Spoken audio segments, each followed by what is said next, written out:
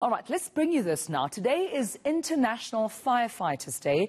Gauteng emergency services officials will mark the day by commemorating their fallen colleagues, Simphiwe Moropane, Mduduzi, Ndlovu, as well as Khathutshelo, Muedi, who died while trying to extinguish a blaze at the Bank of Lisbon back in September of 2018. Well, eNCA reporter Slindelo Masikane joins us now to give us a sense of what today will mean like for some of these firefighters and their families. Slee, a very warm good morning to you, colleague. It's quite an important day, I suppose, for those who are out in the battlefield, making sure that they're saving lives. They're equally remembering their colleagues today. Certainly a very, very significant day today as we commemorate and honor firefighters who, on a daily basis, like those all on the front lines, put their lives and their bodies at risk to save others. We're having some activities taking place in Olifantsfontein. We are outside the new Olifantsfontein fire station, where we are expecting the formal program to start at around 9 a.m. this morning. We are here a little bit earlier because we are expecting a march to be taking place, which we will be joining soon. I am joined by one of the organizers of that particular march. Mr. Gerald, thank you so much for your time. Just to give us a sense of why it is so important for firefighters to be coming out, commemorating each other, but also honoring each other. Thank you very much, madam, and thank you for having me. The march today is simply for two reasons. The first reason is to pay respect and honors to our brothers and sisters that we've lost in the line of duty. But the second main reason is that today is the World International Firefighters Day, and we want to honor them by also communicating with the public. And the message that we're sending out today to the public is very simple and straightforward. We are here to protect you. We are ready to give our lives for you. But we also need protection from the public.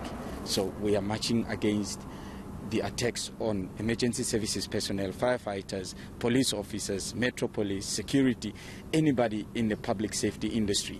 We are saying we are ready to protect you, but we are asking for you to protect us. Your life matters to us, so does ours to our families. So please protect us so we can protect you.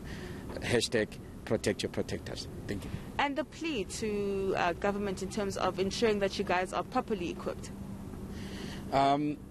We are definitely sure that the government is doing everything they can for us, and we're definitely not going to give up on the government either. We're ready to go for anything that everybody is giving to us. And for today, our march is just simply to the public. Thank you so much. Thank you, madam. Dumelo, I want to bring in the MEC for Cooperative Governance and Traditional Affairs, Mr. MEC Lebogang Maile, just to give us a sense of what some of the interventions government has put in place to better equip firefighters, because following that Bank of Lisbon fire, there was an outcry in terms of how there seems to be a lack of skills. Firefighters are not properly skilled to be able to deal with situations like that, and that they don't have the equipment to deal with such situations as well. You are absolutely correct. Thank you for having me. We are definitely working with the municipalities. As you know, that the function is in the municipalities, and the Department of Cooperative Governance is coordinating through the Disaster Management Center to urge our municipalities to, for instance, invest in fire engines that are properly equipped with advanced technologies, and continue to train the firefighters. There was a fire at Charlotte Maxeke, as you all know, and that further demonstrated that our cities are still not ready, because we needed to get help from other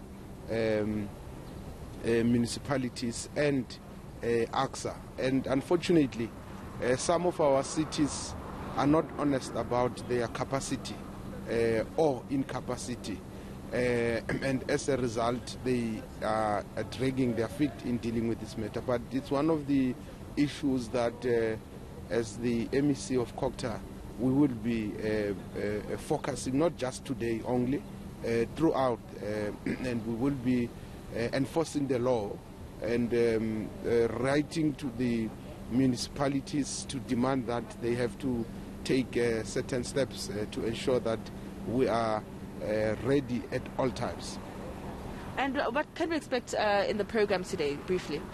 Well, we also want to honor the 3 firefighters who died at the Bank of Lisbon, because our offices used to be there. So we thought today we'll also have a special tribute to those, in addition to the rest that have died in the line of duty. All right, thank you so much. Thank you. All right, that's where we can leave it for now. Dumelo, we will be joining that march and bringing you those visuals live, as well as the program that's going to start at around 9 a.m. this morning.